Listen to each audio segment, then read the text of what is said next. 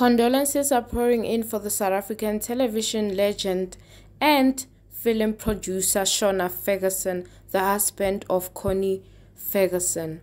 Shona Ferguson acted on Muvhango, Isidingo, The Queen, Kings of Joburg, Rockville, among others.